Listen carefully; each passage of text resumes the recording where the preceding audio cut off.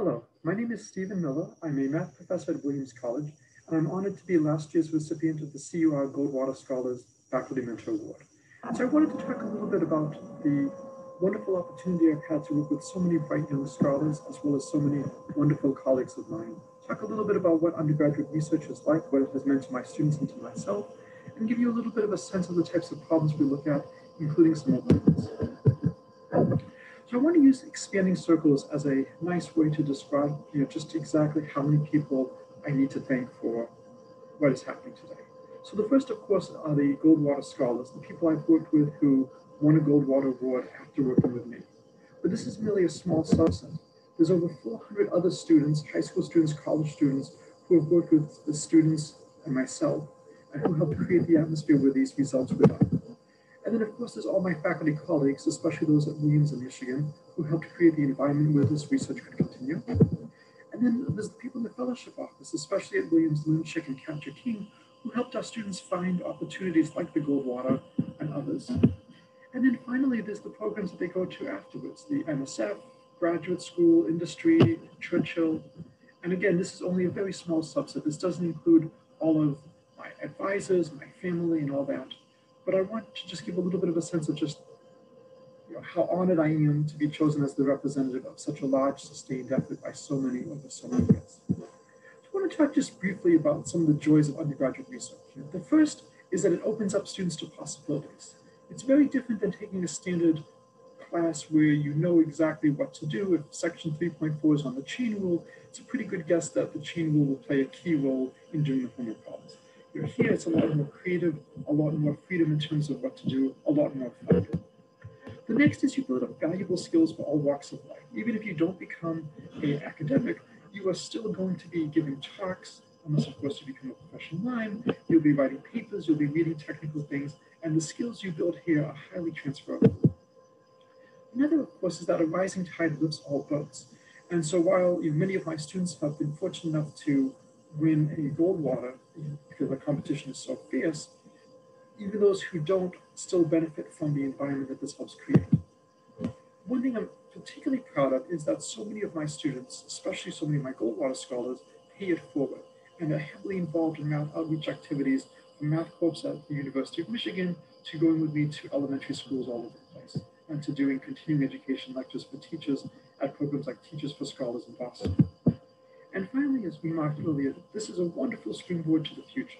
So after winning at Goldwater, many of my students go on and win Churchills or NSFs and pursue wonderful careers in academia or industry. So I want to just quickly give a little bit of a sense of the types of problems we can do. And again, the challenge here is to choose a topic which can be described in less than 2 or 3 minutes and still give a feel of the creativity. And so I thought a beautiful one is a question of irrationality. So we say a number is irrational if we can't write it as the ratio of 2 integers. And an old problem, one of the, in fact, rites of passage to become a mathematician is to prove that the square root of 2 is irrational. And I'm going to quickly give a geometric proof, an ingenious one due to Stanley Tenenbaum. He said, imagine the square root of 2 is not irrational. So we can write the square root of 2 as a over b, or 2 as a squared over b squared. And what we'll do is we'll assume that a and b is the smallest pair where this is true. So we form a square of side length A, and we form 2 smaller squares on the corners of side length B. And if you look, then b squared is just the area of the 2 big red squares. A squared is the area of the whole thing, so 2b squared equals a squared. This pink area is double counted by the 2 red triangles. These 2 white areas are not, and therefore this pink area has to equal the sum of these 2. Well, when the dust settles, you see that this gives you another representation of 2. 2 equals 2b minus a, the length of this side squared, divided by a minus b, the length of this side squared. And a minus b is less than b, so that this is truly small. So again, you should never really do too much algebra in public, especially not quickly, but the idea is given one solution, we're able to find a smaller one. You can do this for other shapes, you can do this for other numbers. And so you can do the square root of 3 is irrational by looking at triangles, and you see these 3 pink areas are each double counted, the white area is missed. And so I asked my students, how far can you push this? And one of my students, David Montague, was able to show that you can actually extend this to pentagons.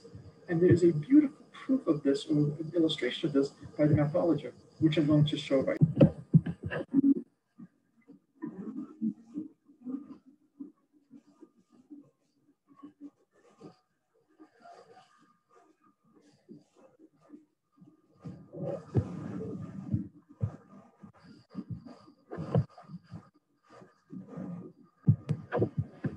Now, something that's great about a problem is not only what you can do or what you do, but what comes next.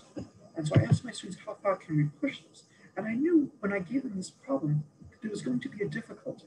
So the numbers that we can do using the triangle method, we can do the square root of 3, here's square root of 6, you can do square root of 10. These are triangle numbers. So the nth triangle number is the sum of the first n integers. So here's 1, 1 plus 2, 1 plus 2 plus 3, and so on.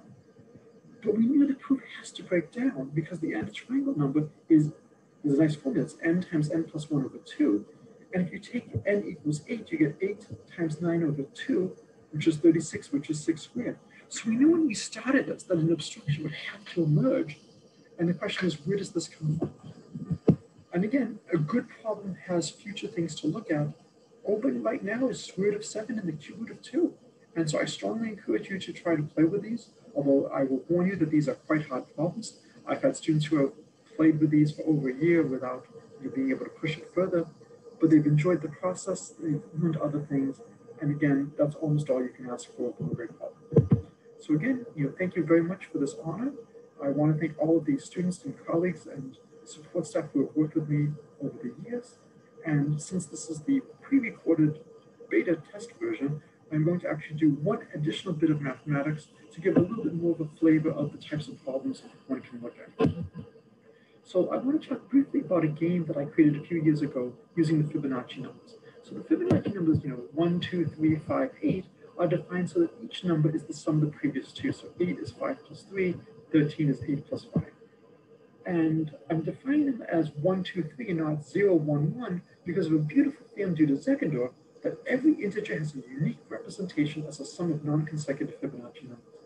And a nice way to prove this is the greedy algorithm. Take a number, subtract the largest Fibonacci number less than or equal to, look at what's left over, subtract the largest Fibonacci number less than or equal to. If those were adjacent, you could have subtracted their sum. So I'll let you, fill in the details. So, for example, if we take 2021, chosen not randomly, the largest one we could take off is 1597, then 377, then 34, and 13. So what kind of game can we create from this? Well, we're going to create a two-player game. You're going to alternate turns, and the last person to move wins. And so the bins are going to be the Fibonacci numbers, 1, 2, 3, 5, 8. And we're going to start with a positive integer n, with n pieces on the first bin and everything else empty. And then a turn is going to be one of two moves. If you have 2 pieces on the cape bin, you can remove and put a bin at fk plus 1 and one at fk minus 2. So if I had 2 things at 8, that would be 16, and I can replace 16 with 13 plus 3. If I had 2 at 5, that would be a 10. I can replace it with an 8 and a 2. The other possible move is if I have 2 adjacent bins that are occupied, I can take one off each one and place it up next. So if I have a 3 and a 5, I can make it 8. If I have a 13 and a 21, I can make it 34. So for example, if we start off with n equals 10, then we have to have 10 pieces at the first bin, and the only possible opening move is to take 2 of these and move them and have 8 here and then 1 in the second bin. A little bit later in the game, if we have a configuration like this, more moves are available. I can take the 2 ones that I have at the second Fibonacci number and replace it with 3 and a 1, or I could take something at the 1 and the 2 and remove them and replace it at a 3. And so one of my students was able to prove in her senior thesis at Williams that there is a winning strategy. As long as n is greater than 2, player 2 always has a winning strategy, but it is a non-constructive proof, which is absolutely amazing. So you can tell that player 2 has a way to win if they play intelligently, but we don't know what that is. And this has been extended to other sequences, to multiple player games. There's a lot of questions one can ask. And the one I would love to know is, can you find the winning strategy? So again, thank you very much. Have a great day.